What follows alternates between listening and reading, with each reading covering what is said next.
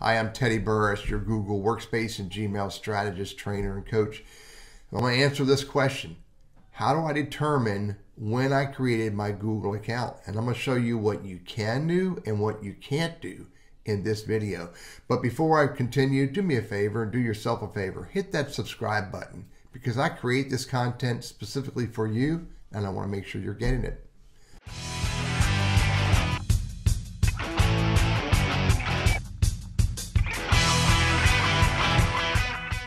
So the question is, how do I find out when I created my account? Typically, what most people have been saying do is go to settings, and under settings, go to forwarding, POP, and IMAP, and you can see it. You can't. Say you can see it here. Now, I have seen it, and I'll show you where I have seen it, but I cannot make it show up here. Now, I have POP is enabled. I have IMAP is enabled. It's not here. This account is pretty new. I created this account somewhere in mid-2021 for this video series. But let me show you another account.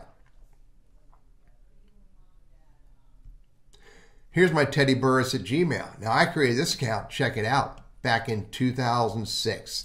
And then look, it's showing it. POP is enabled, IMAP is enabled, and it shows up right there. Now, if I disable POP, and if I disable IMAP, and I save changes, and I go back to settings,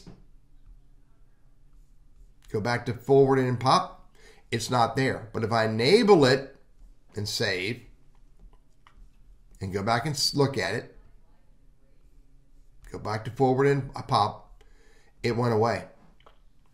Now, I hate the fact that it went away. I wanted to be able to save that. It was 9/2006. I can get it from the video. But it's not there anymore. Enable IMAP and save. Go back and look. Go to POP forwarding. It's gone. It was there. I disabled POP. I disabled IMAP, and it went away. So, I can't get it to come back. Now, here's another example. Let's go look at a Google Workplace one. Here's a Google Workplace. Okay, this is one of my Google Workplace accounts. 7/5/2012 is when I created. Now, I'm afraid that if I disable POP and or disable IMAP, that it'll go away. And let me give you one more example. Here's another Google Workplace. And there it is. I created this account in 2011. I created the whole account in 2011. But I fear if I disable that, just as I did earlier in the other teddyburris.com account, or Teddy Burris, it was the NC Wiseman at Teddy Burris, that'll go away and I can't get it to come back. So my point of sharing this is all over the internet.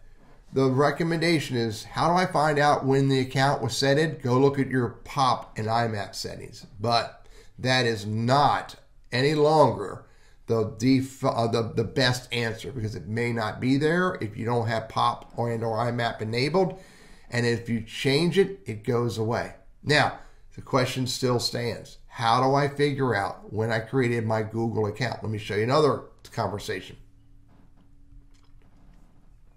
So where I expect to see it would be under myaccount.google.com. Myaccount.google.com. You would think it would be there. I have looked through every section under myaccount.google.com, and nowhere in there does it tell me when I created the account. Why? I have no idea. I expect under myaccount.google.com to be able to see that information, but it doesn't exist. So the recommendation of go look at settings, POP/IMAP, that may work for some accounts, but it is not going to work for all accounts. So what's the answer to the question?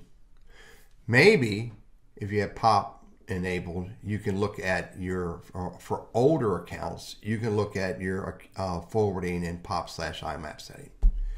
Maybe if you saved your first email you sent out, or the first email you received, or the welcoming email you got from Google, you can look at your first email.